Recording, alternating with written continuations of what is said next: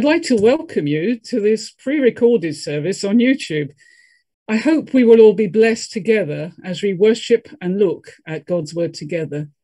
Do feel free to chat with each other using live chat.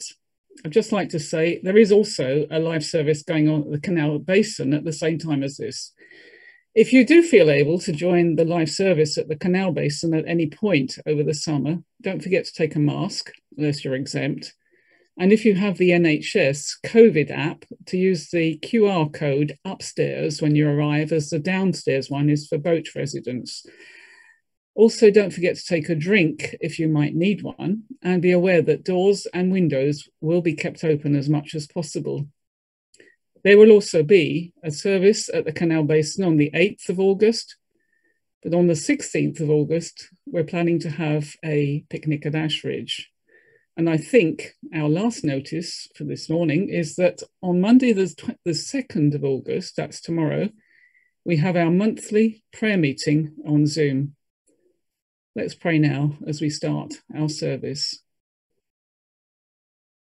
Father, still our hearts and be with us, we pray. May your Spirit lift our worship to you and make Jesus very real to us. Amen. Let's turn to Psalm 100. Shout for joy to the Lord, all the earth. Worship the Lord with gladness. Come before him with joyful songs. Know that the Lord is God. It is he who made us, and we are his. We are his people, the sheep of his pasture. Enter his gates with thanksgiving and his courts with praise. Give thanks to him and praise his name, for the Lord is good and his love endures forever. His faithfulness continues through all generations.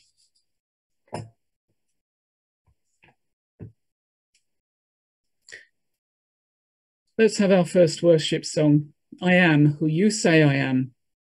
Whether you want to just watch and listen to the words or sing along, let's worship the Lord together in song.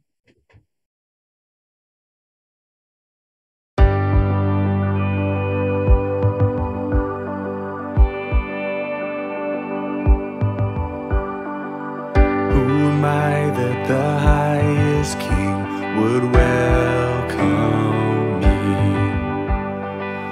I was lost, but he brought me in. Oh, his love for me. Oh, his love for me.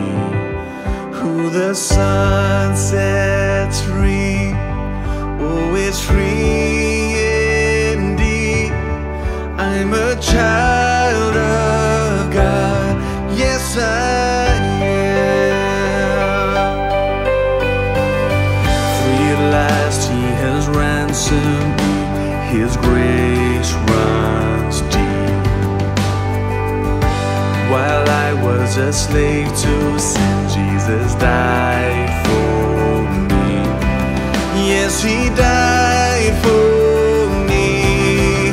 Who the sun sets free, oh, is free indeed. I'm a child of God, yes I am. In my Father's house, there's a place for me. I'm a child of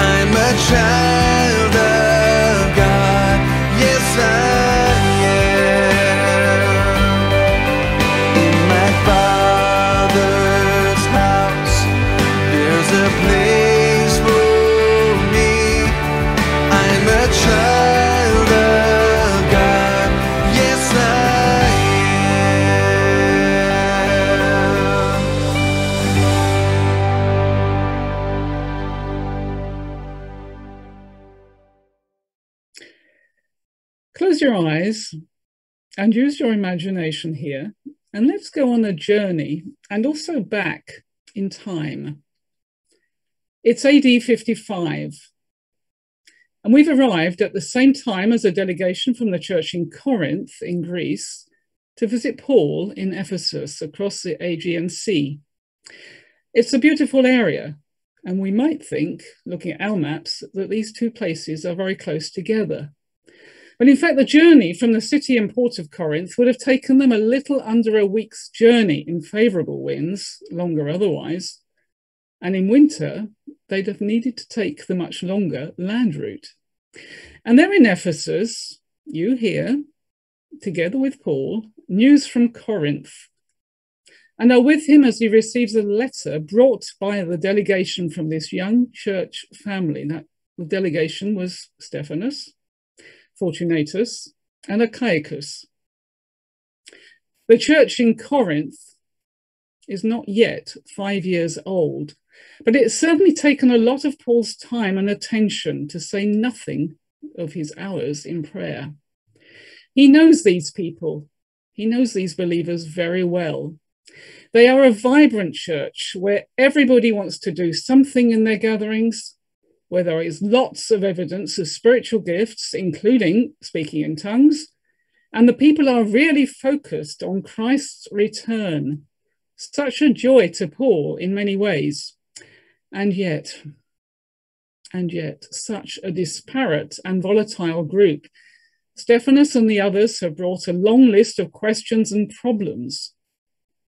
The believers are tending to idolize those who first challenged them about faith in Jesus, or who made a significant contribution to their learning, and are showing signs of misunderstanding both the message of faith and the role of their leaders.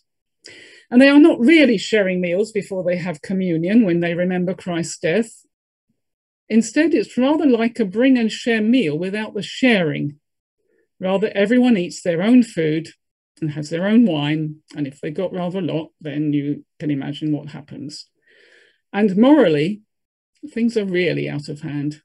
Grace and freedom in the gospel seem to have been taken by some as a license to do what they like. And they seem to have misunderstood Paul's previous letter as well. Definitely time for him to write again.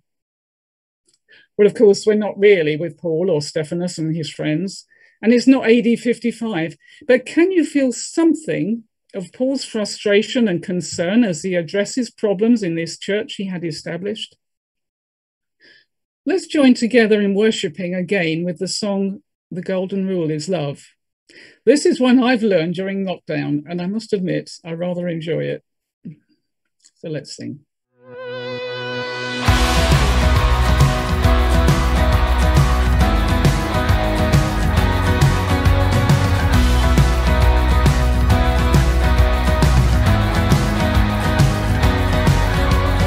God said to us, the golden rule is love, and so we love one another like he loves us.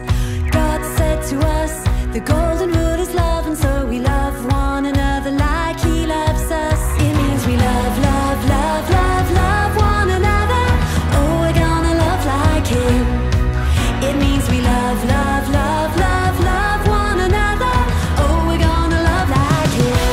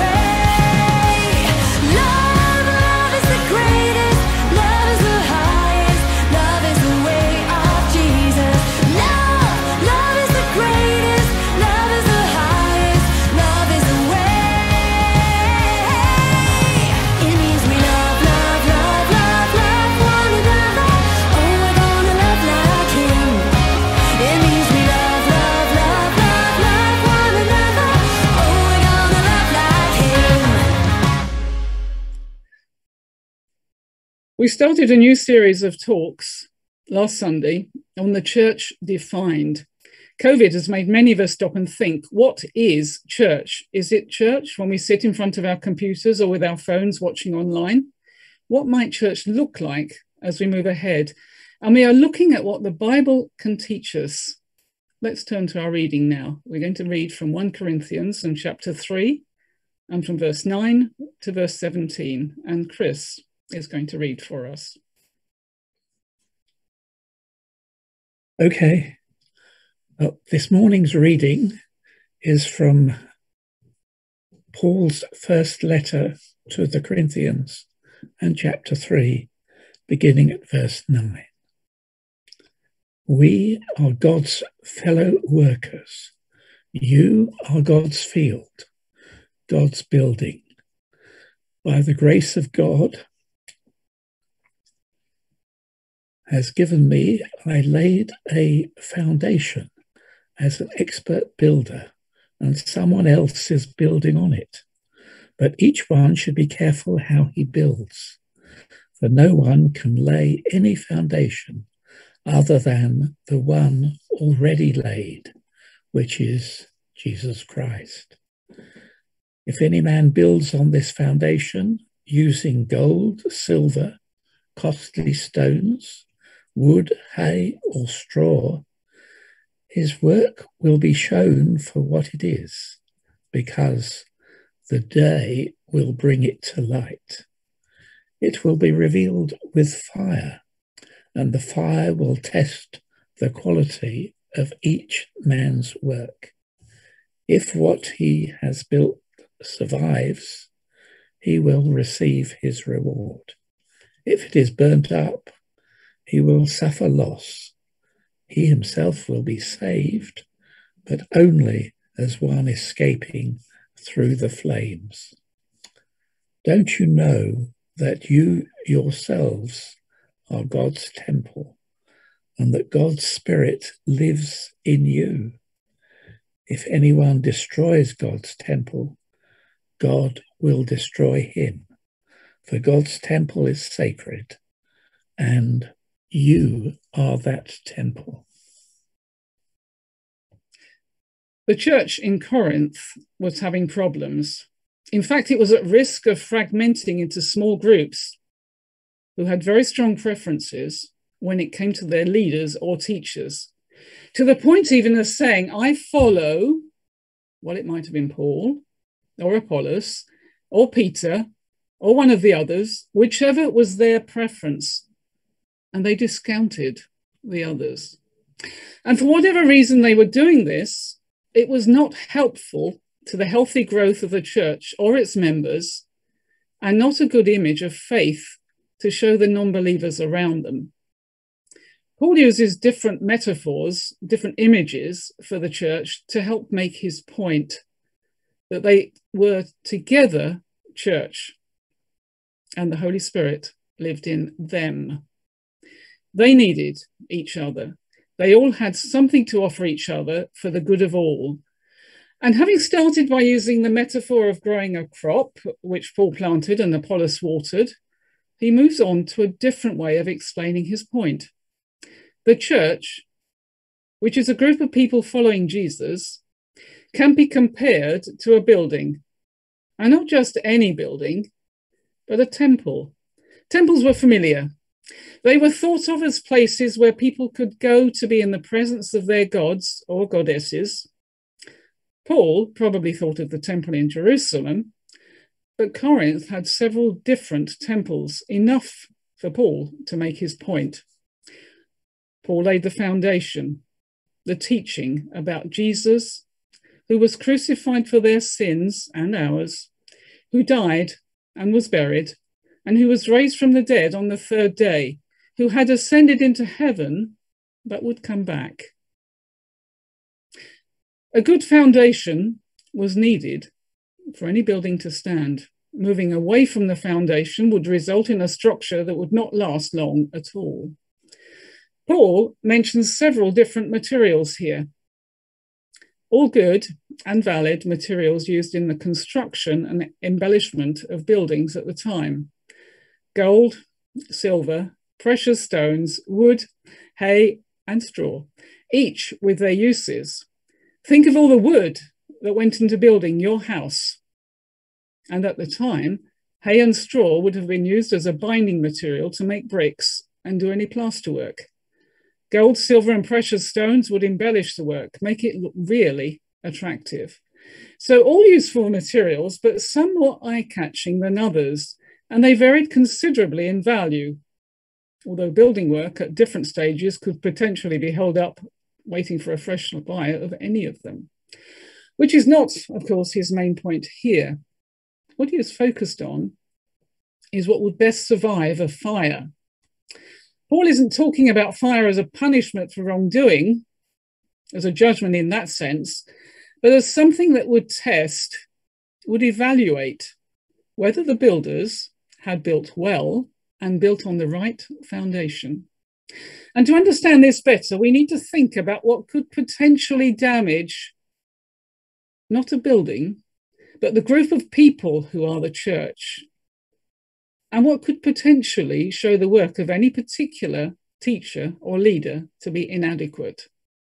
What would test the work of the different people contributing to the development of the church? Well, in Paul's time, persecution was a big risk. If believers were not well grounded in their faith, would they survive as believers? Being a follower of Jesus might mean losing work or losing a large part of their previous social networks, especially when they couldn't join in with all of the activities that went on, and could at times mean loss of liberty or loss of life. Paul goes on to underline that he is not referring to just any building. The church, the group of people who are following Jesus, is the temple of God. God's Spirit lives in them, in their gatherings. Yes, the Spirit also dwells in them individually. Paul will talk about that later in his letter. But here he speaks of and to the group of believers. And the way some of the believers were associating themselves with one of the teachers or leaders and forming smaller groups was damaging God's temple, the place where his Spirit dwells. And those builders, the Christian teachers and leaders, well, their work might survive a catastrophic event or not. Most were not maliciously trying to cause damage. That would have been a different problem. They were looking at what the church should look like at the time, what it should be doing in its context and the culture of the day, what its focus should be. And they needed to be open to what the Holy Spirit was asking them to do and to be in their time.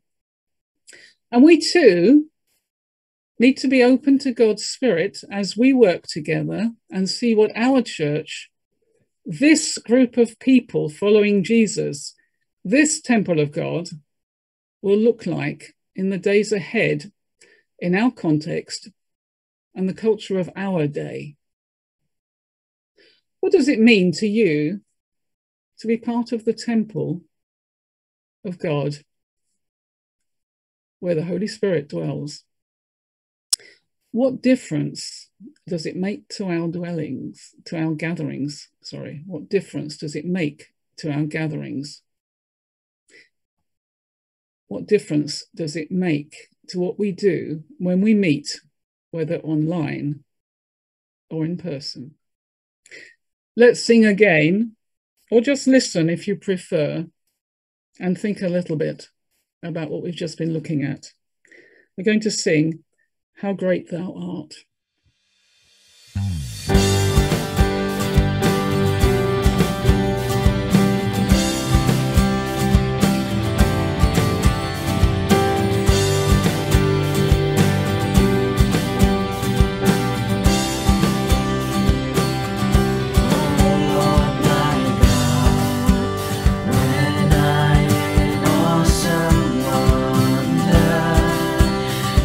Consider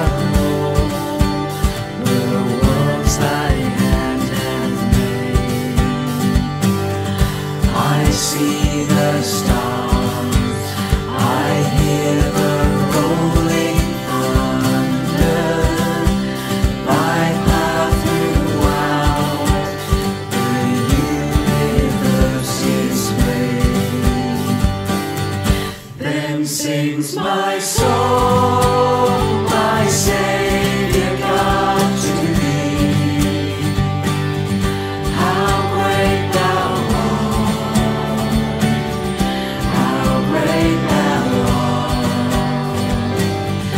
Then sings my soul, my Savior God to thee.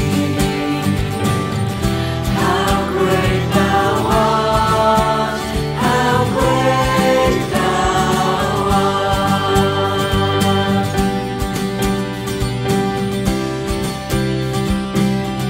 And when I think of God his Son not sparing, sent him to die, I scarce can take it in, that on the cross, my burden gladly bearing, he bled and died to take away my sin. Then sings my soul, my Savior God to thee. How great thou art, how great thou art. Then sings my soul, my Savior God to thee. How great thou art, how great thou art.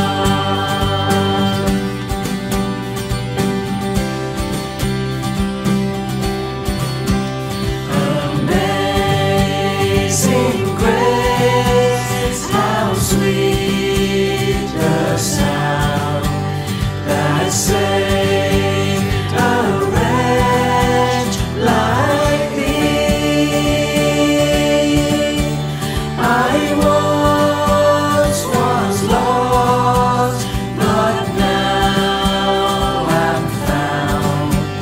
Was blind, but now I see.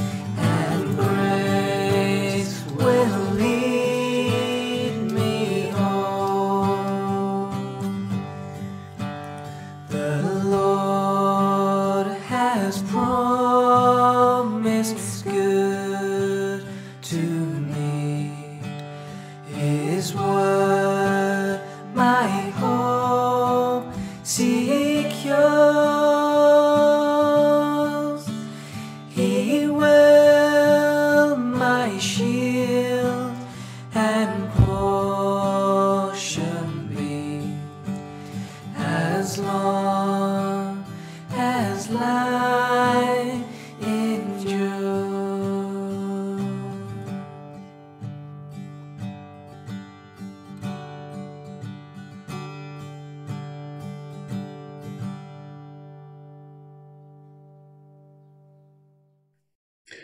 We're going to turn to prayer now and pray together. So let's pray.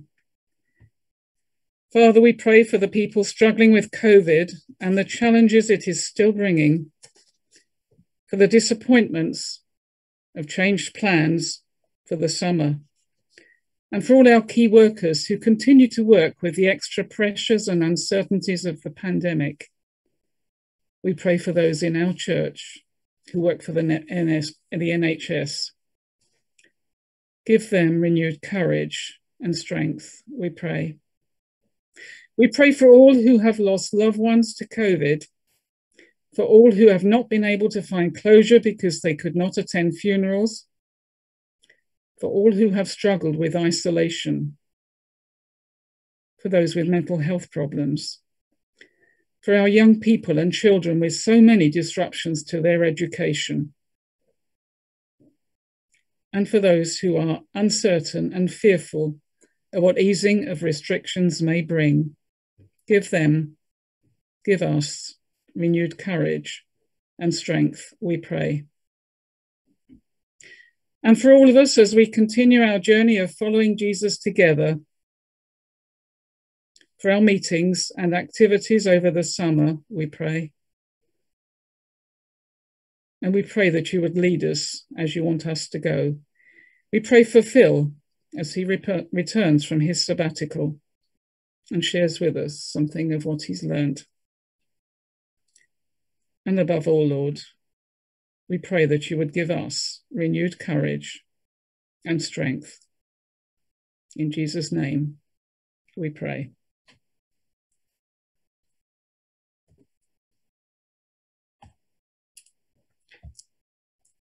I'm going to finish now with a blessing, and then we'll turn to our final hymn. So I'll say goodbye and have a good rest of the day and week. Now to him who is able to do immeasurably more than all we ask or imagine, according to his power that is at work within us, to him be glory in the church and in Christ Jesus, throughout all generations, forever and ever. Amen.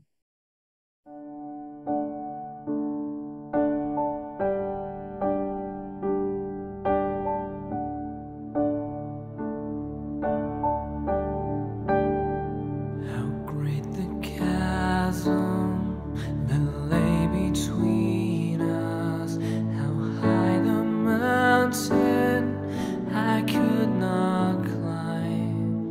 In desperation, I turned to heaven and spoke your name into the night. Then through the darkness, your loving kindness tore through the shadows of my soul. The work is finished, the end is written.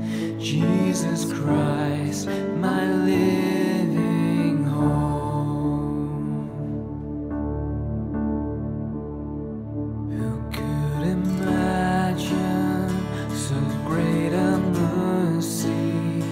What heart could fathom such boundless grace? The God of ages stepped down from glory to wear my sin and bear my shame. The cross has spoken, I am forgiven. The King of Kings calls me his own. Beautiful Savior, I'm yours forever. Jesus Christ, my living hope.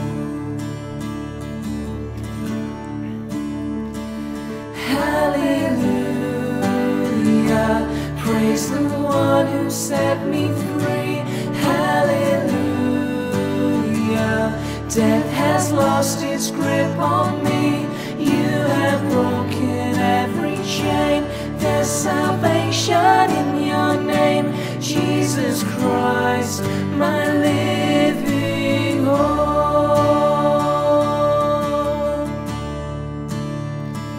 Hallelujah.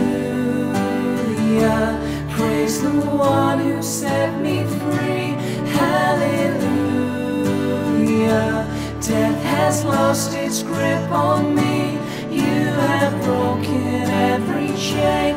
There's salvation in your name, Jesus Christ, my living hope. Then came the morning that sealed the promise. Your buried body began to breathe out of the silence. The roaring lion declared the grave has no claim on me.